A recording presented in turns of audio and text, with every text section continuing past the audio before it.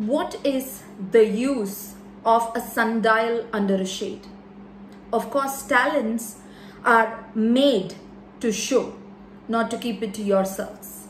I didn't tell this. Benjamin Franklin did. Well, what am I here to talk about today? I'm here to discuss on a very, very important topic. Probably this is very important for women. And maybe men can watch it too, to discuss about this with their adolescent girls or wives or mothers or whomsoever. Alright, so recently I was doing a small study on recognition. Alright, why are men are not fighting so much for recognition? Alright, when I spoke to certain men and when I was talking to certain psychologists, they told me that men do not fight too much. Maybe in their offices and all these, they work a lot to get some recognition, but women, for that matter, they fight everywhere and they are burdened by this thought of recognition. That's exactly what I'm here to talk about. How to get recognized, specifically for women. See, recent times, because I'm coaching people on how to be confident in a very clear way, I was talking with a psychologist, a lady psychologist.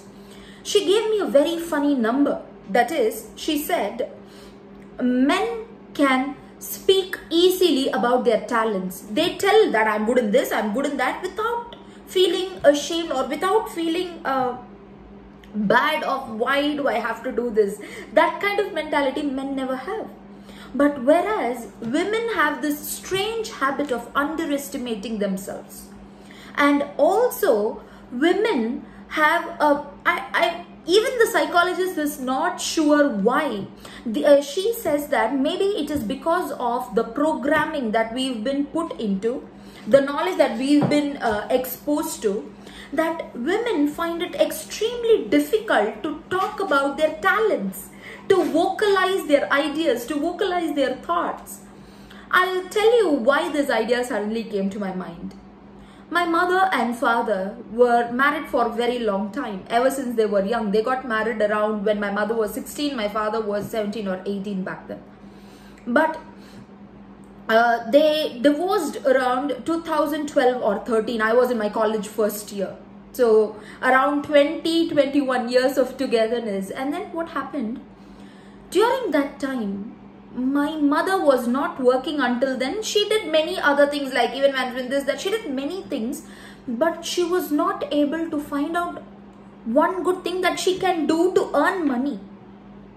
After the divorce, we both faced a very severe blow in terms of finances, in terms of mental stability, in terms of recognition, in terms of what to do about the future. And this is not only with my mother, this is with many women. Either they go through a divorce or not, they are in a happy relationship or not. Maybe the happiest of women, still she is fighting to get recognition either in one place or in another. She could be the CEO, she could be a happy homemaker, she could be an amazing IT employee, to whatever role she does. She is fighting for recognition every single place. Why is that? Because there was a recent research study that was conducted by Gallup. And in this research study, they say that people who vocalize their talents, who talk about what they are good at, who discuss about what they did, what they do, they are 7.8 to 13.5% more successful than all the other women or men. This is a true research study that was conducted. You can go and make a search and understand about it further. Women has a big difficulty in telling what they are good at. They feel, why do I have to brag about myself? Everybody in my family is happy. Everybody is satisfied. I'm okay in this situation. I can manage. She's happy with what she has. And quite recently, I've come across a few people who continuously brag about themselves. I'm good at this, I'm good at that, I do this, I do that. And all these things, and that was very much annoying to me. Very frankly speaking. That was very annoying to me. I would think, why is this woman, why is this man talking so much about what he knows, what she knows, what is the point of it? My initial programmed mind told me that he or she were bragging about themselves, because that's what we are programmed to. When someone talks about themselves, when they say that they are good about themselves, we say, oh God, they started bragging about themselves, what's so good about it? But the actual fact and actual research and study says you don't have to brag about yourself, but you will have to vocalize your talents.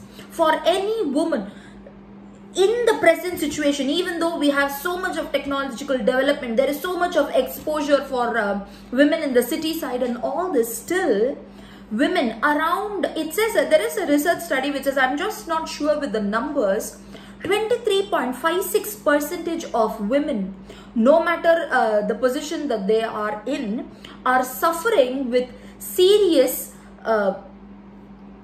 depression due to their lack of recognition. They are fighting for it. They don't get it. Why?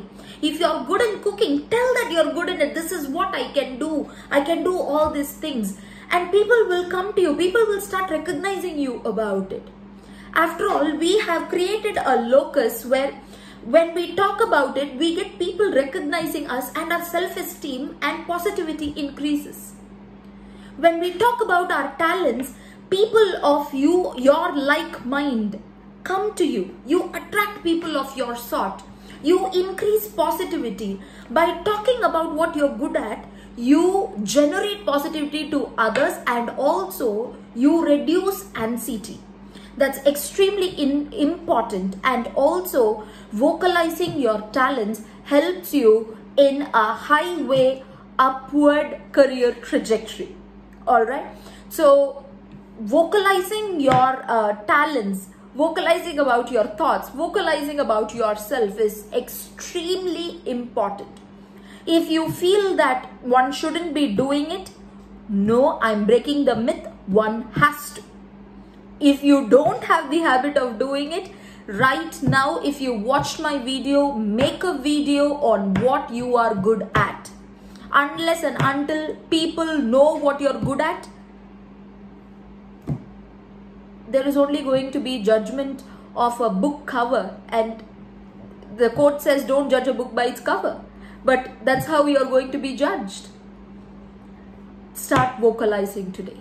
Talk your mind today. Talk out now. Until next video, thank you so much.